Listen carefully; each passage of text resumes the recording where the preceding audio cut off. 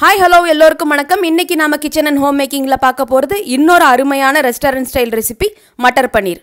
மட்டர் பன்னீரை சப்பாத்தி, நான், எல்லா roti varieties, fried rice, pulao கூட எல்லாம் சேர்ந்து சாப்பிட்றப்போ ரொம்பவே அருமையாக இருக்கும். மட்டர் பன்னீர் செய்ய தேவையான பொருட்கள்: பச்சை பட்டாணி 100 கிராம். நான் இன்றைக்கி ஃப்ரோசன் க்ரீன் பீஸ் எடுத்திருக்கேன். நீங்கள் ஃப்ரெஷ் பச்சை பட்டாணி எடுக்கிறதா இருந்தாலும் அதையும் யூஸ் பண்ணலாம்.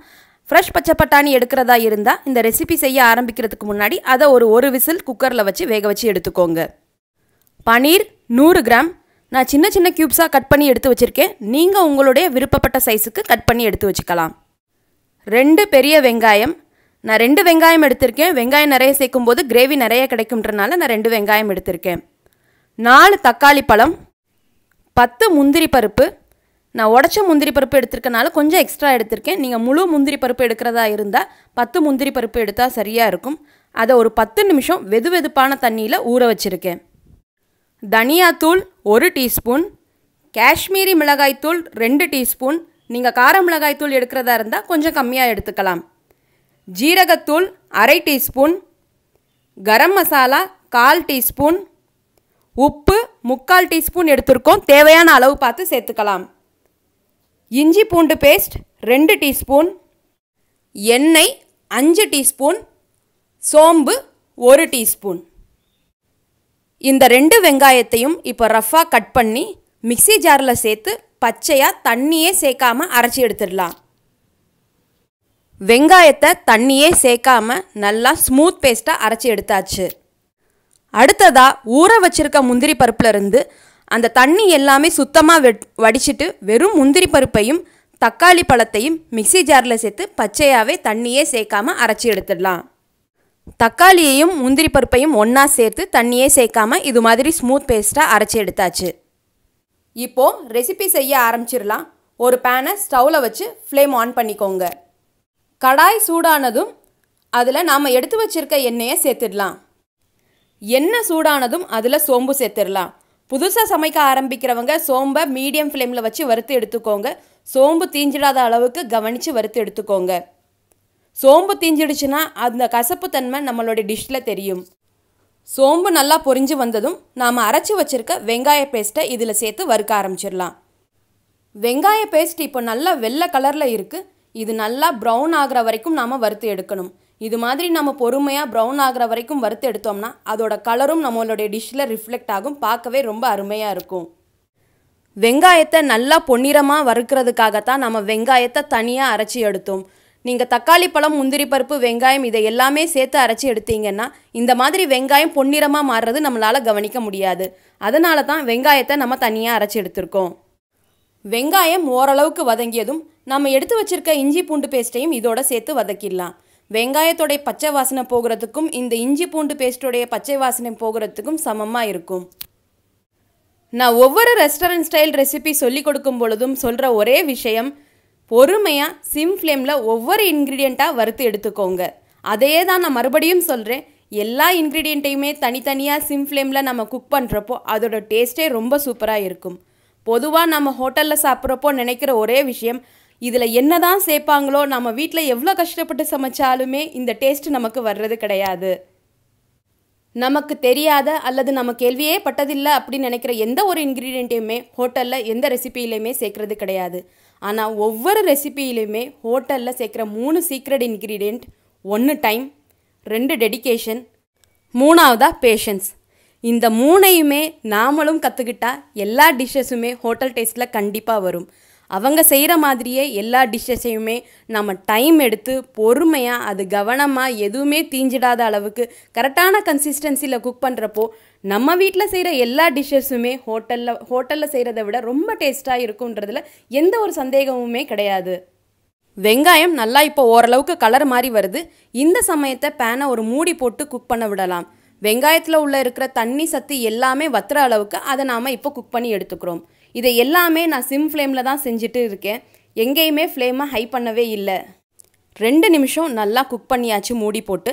இப்போது வெங்காயத்தில் உள்ள தண்ணி சத்து எல்லாமே குறைஞ்சி நல்ல சுருளாக வதங்கி வருது. இந்த சமயத்தில் நம்ம முந்திரி பருப்பையும் தக்காளியையும் ஒன்று சேர்த்து அரைச்ச பேஸ்ட்டை இப்போ சேர்த்துடலாம்.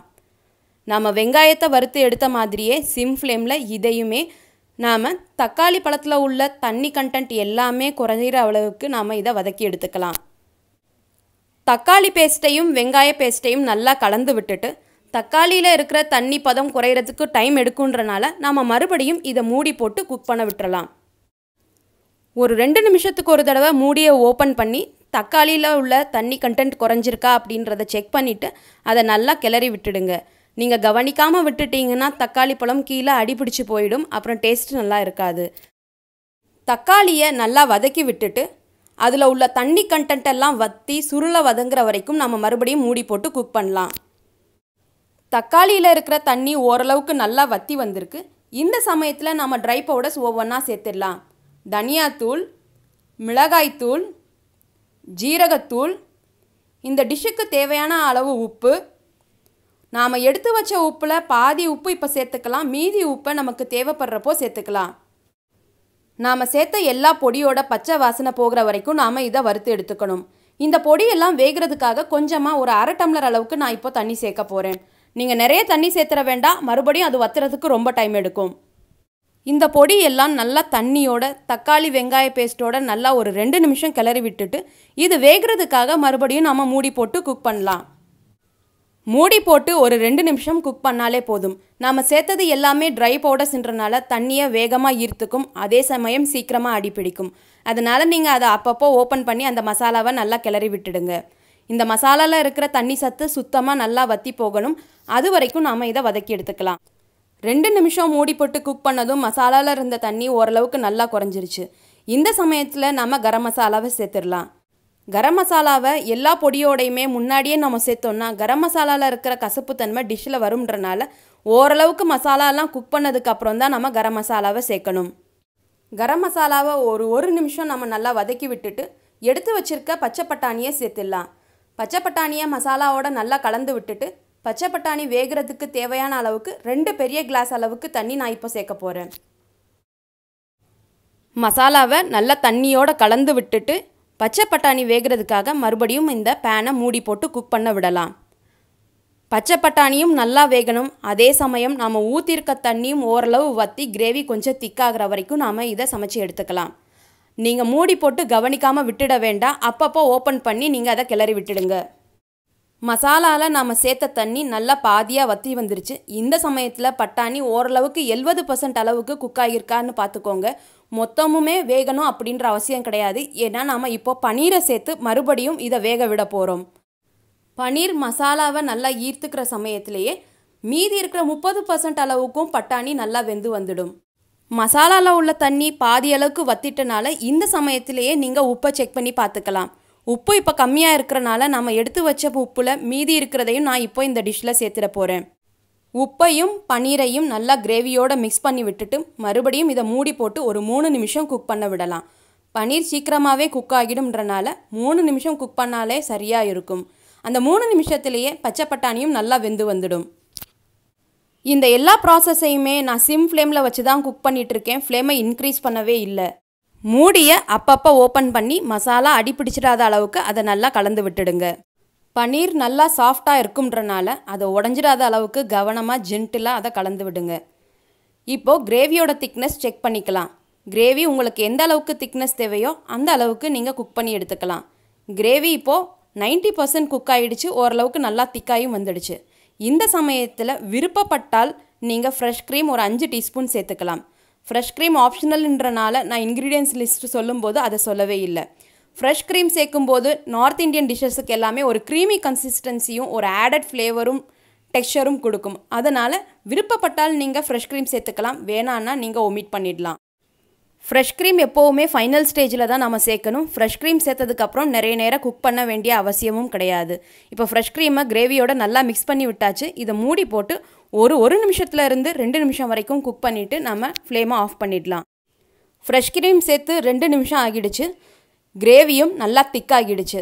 இந்த சமயத்தில் நம்ம ஃப்ளேமை ஆஃப் பண்ணிடலாம். நம்முடைய கலர்ஃபுல்லான மட்டர் பன்னீர் ரெஸ்டாரண்ட் டேஸ்ட்லேயே ரெடி ஆகிடுச்சு. இந்த ரெசிபி குழந்தைங்களுக்கு ரொம்பவே பிடிக்கும். இந்த ரெசிபியை நீங்களும் உங்கள் வீட்டில் ட்ரை பண்ணி பார்த்துட்டு உங்களுடைய ஃபீட்பேக்ஸை கமெண்ட் செக்ஷனில் போஸ்ட் பண்ணுங்கள். இந்த வீடியோ உங்களுக்கு பிடிச்சிருந்தா லைக் அண்ட் ஷேர் பண்ணுங்கள். மறக்காமல் சேனலை சப்ஸ்கிரைப் பண்ணுங்கள். Thank you, bye bye.